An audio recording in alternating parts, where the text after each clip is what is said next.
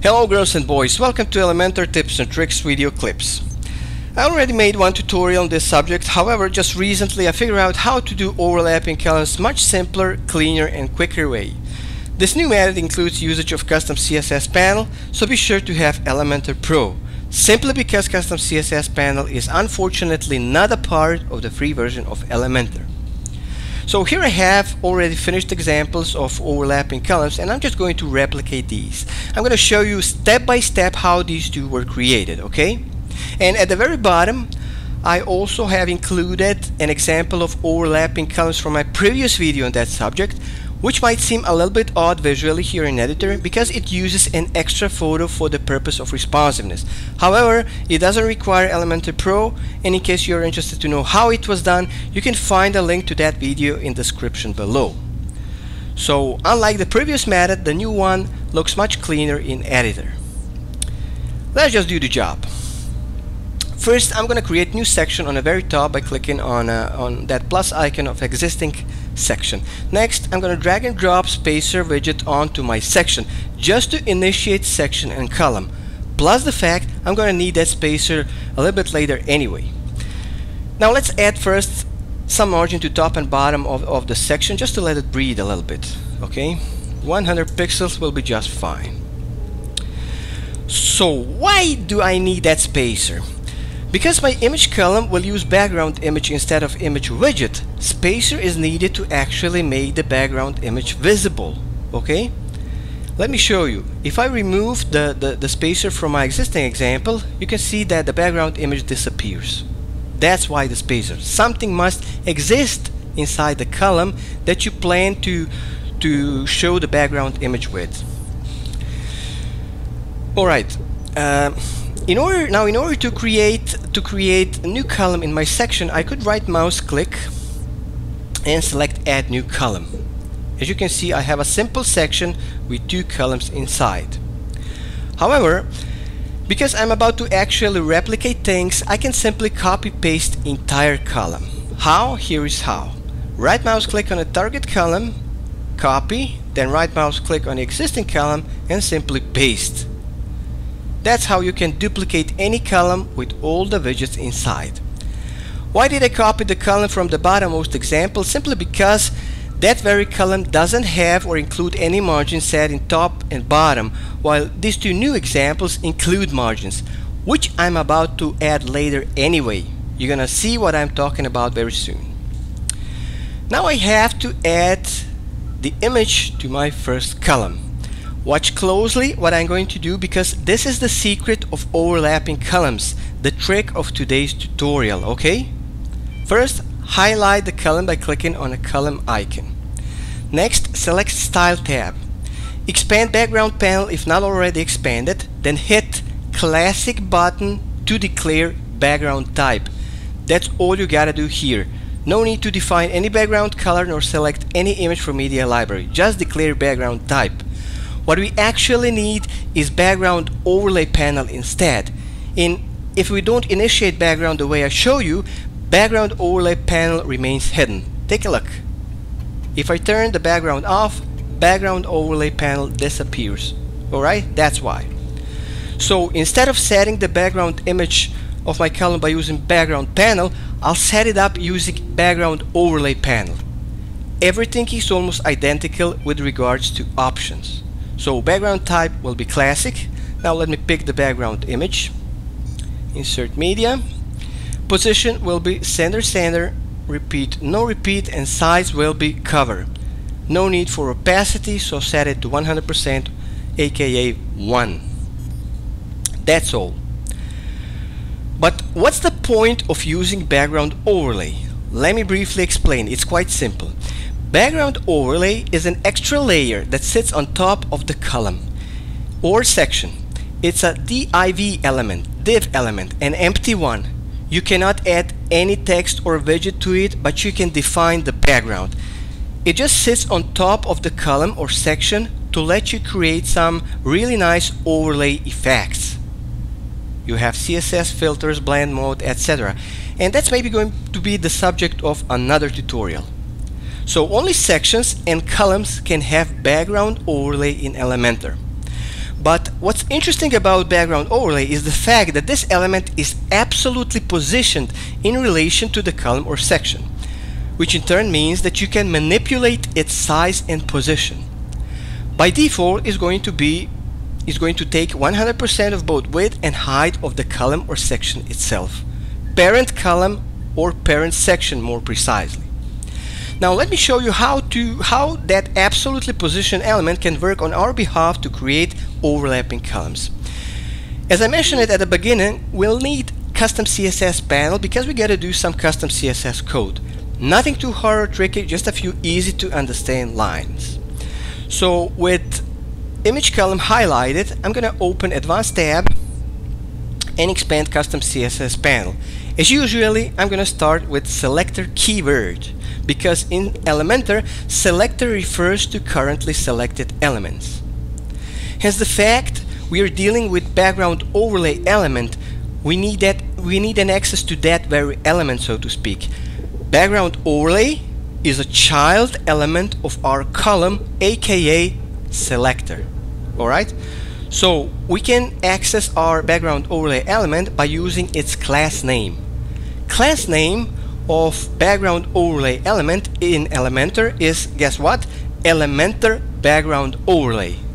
So after selector, I'll continue with Elementor background overlay.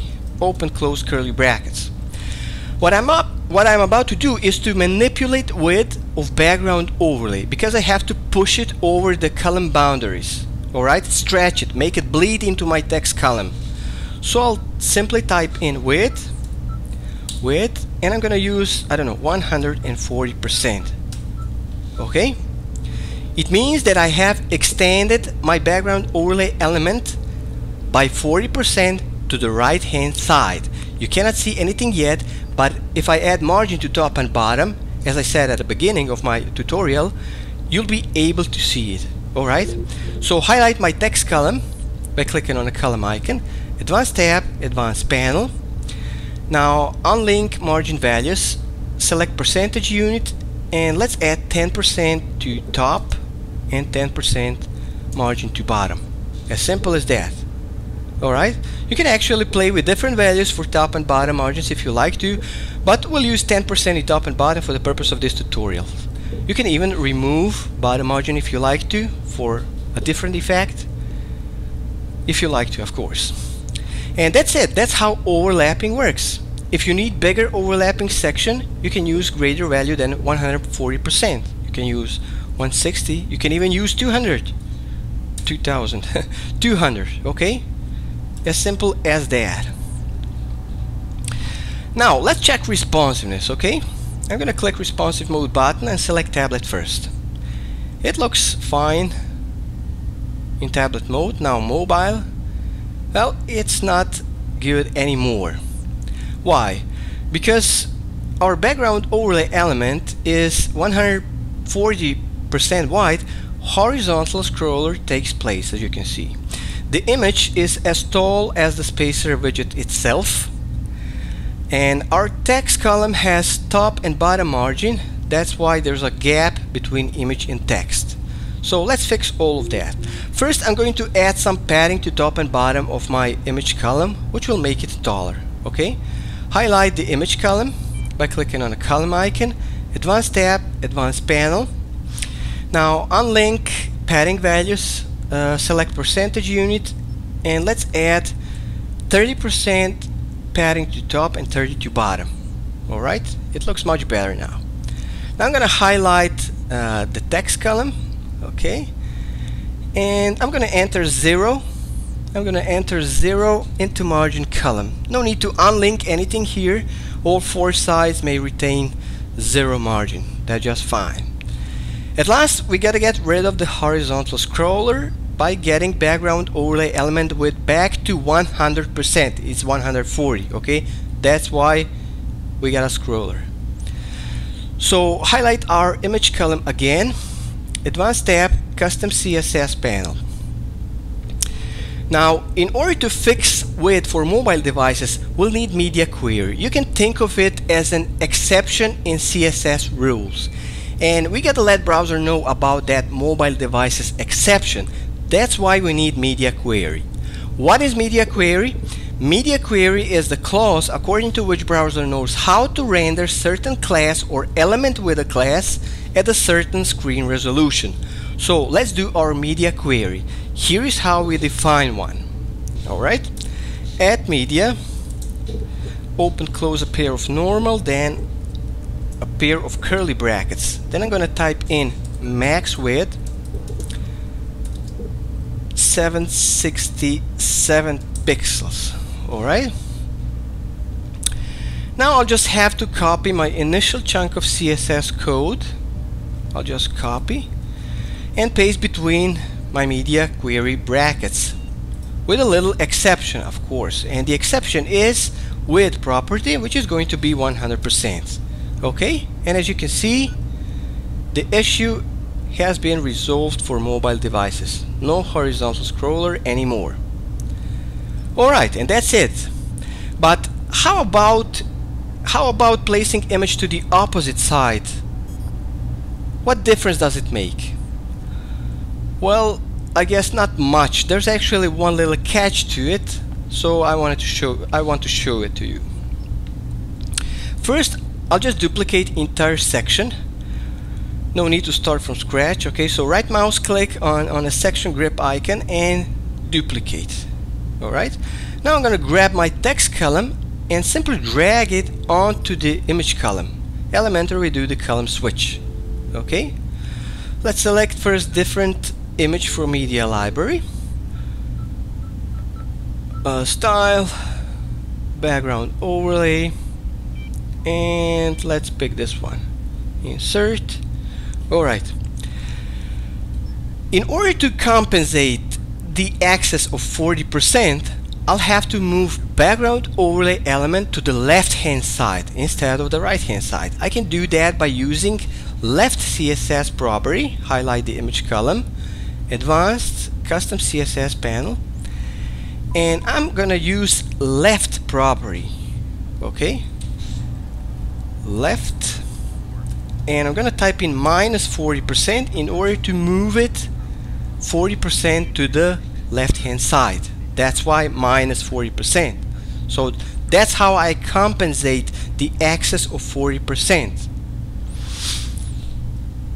And let's now bring our text box to front because it's hidden by the image. So highlight the text box column, advanced, and I'm gonna add Z index, I don't know, 2 will be fine.